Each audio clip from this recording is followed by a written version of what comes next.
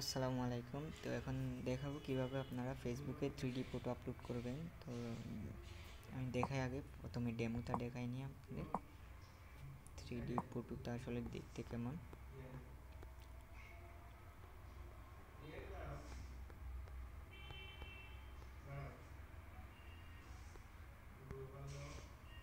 এই যে দেখেন, এটা হচ্ছে আপনার 3D ফটো।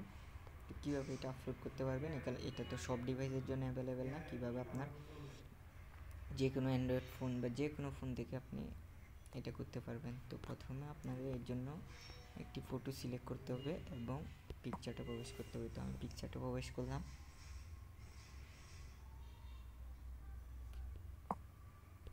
তো পিকচারটা ঢোকার পর এখানে এই যে প্লাস চিহ্নটায় ক্লিক করবেন। এই যে এখানে এই প্লাস চিহ্নটায় ক্লিক করবেন। তো প্লাস চিহ্নটা ক্লিক করার পর আপনি আপনার যে ছবিটিকে করবেন ওটা সিলেক্ট করবেন। তো আমি এটাকে 3D বানাবো, তো এটা সিলেক্ট করলাম। সিলেক্ট করার পর এখান থেকে আপনি এখানে ড্রতে ক্লিক করবেন। এখান থেকে তো ড্রতে ক্লিক করলাম, আবার ড্রতে ক্লিক করলাম। ড্রতে ক্লিক করার পর আপনি এখানে যাবেন, এখান থেকে একটা এই যেখানে ক্লিক করে দিবেন নতুন লেয়ারে।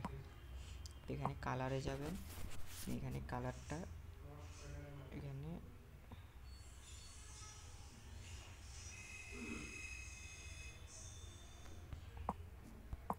70 নেবেন। 70 নেওয়ার পর আপনি ছবিটিকে জুম করবেন। জুম করে আপনার যে ছবিটি, আপনার নিজের পিকটিকে এভাবে সম্পূর্ণ করবেন। ব্যাকগ্রাউন্ডটাকে করার দরকার নাই। তো আমি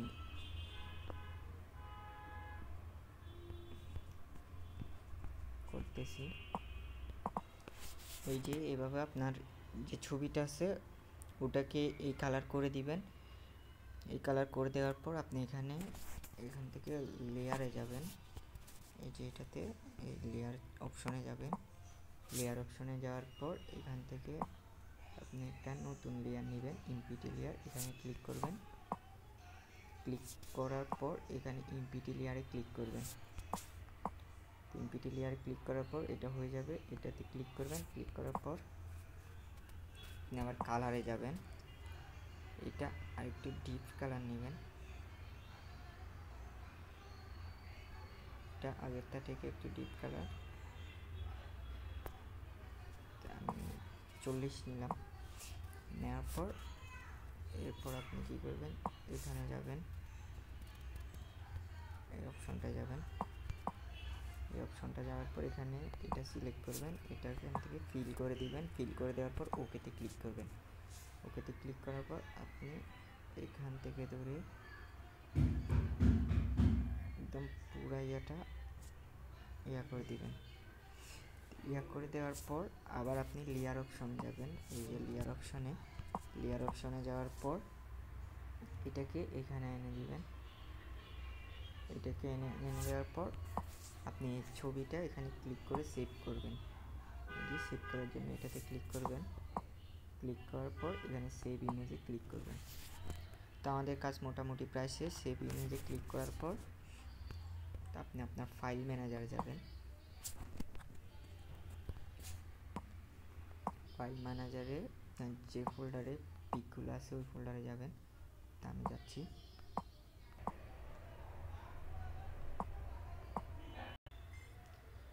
ফাইল ম্যানেজারে যাবেন। ফাইল ম্যানেজারে যাওয়ার পর আপনার যে ফোল্ডারে আপনার পিকটা আছে তো ওই ফোল্ডারটায় যাবেন।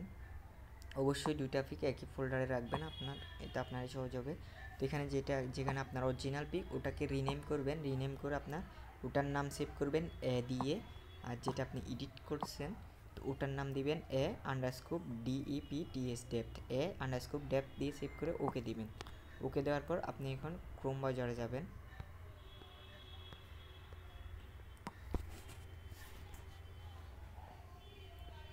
ক্রোম ব্রাউজারে যাওয়ার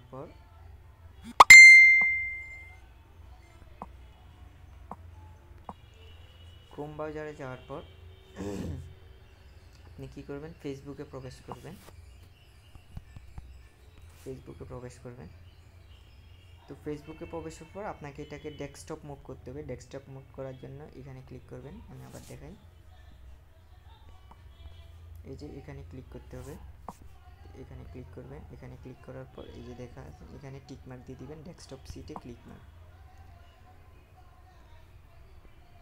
এরপরে যদি ডেস্কটপ মোড না হয় তাহলে আপনি এখানে লিখবেন web.facebook.com, web.facebook.com, তাহলে আপনার এটাই ডেস্কটপ মোড হয়ে যাবে। তো এখন দেখাবো কিভাবে পিকটা আপলোড করবেন। তো পিকটা আপলোড করার জন্য আপনাকে প্রথমে এখানে ফটো অ্যান্ড ভিডিওস আর এখানে ক্লিক করে আমি ছবিটা আমার ফ্রেন্ডের টাইমলাইনে আপলোড করব। তো আপলোড করার জন্য আপনি যেখানে ইচ্ছা সেখানে আপলোড করতে পারেন। এখানে ফটোস অ্যান্ড ভিডিওসে ক্লিক করবেন। তো ফটোস অ্যান্ড ভিডিওতে ক্লিক করলাম। ক্লিক দেওয়ার পর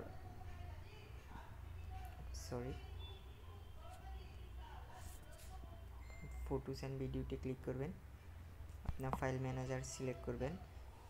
সিলেক্ট দেওয়ার পর আপনি আপনার কাঙ্ক্ষিত ফোল্ডারে প্রবেশ করে এই পিকটা আর এই পিকটা টিকমার্ক দিয়ে ওপেনে ক্লিক করবেন। তো ওপেনে ক্লিক করার পর এটা অলরেডি আপলোড হওয়া শুরু করবে।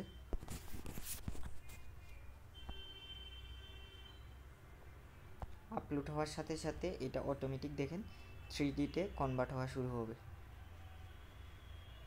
তো আমরা একটু ওয়েট করি।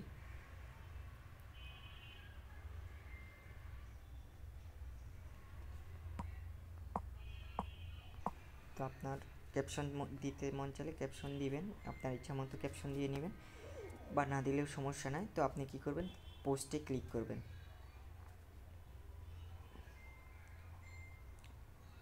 পোস্টে ক্লিক দেওয়ার সাথে সাথে আপনার ছবিটি আপলোড হয়ে গেছে।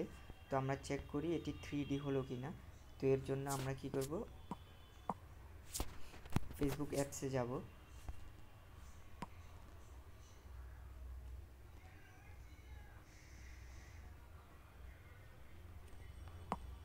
তো আমরা যে ফ্রেন্ডটার টাইমলাইনে পোস্টটা করছি ওখানে যাব। যাওয়ার পর এই যে দেখেন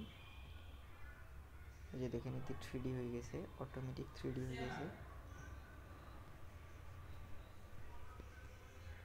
এই যে দেখেন এটা অটোমেটিক 3D হয়ে গেছে।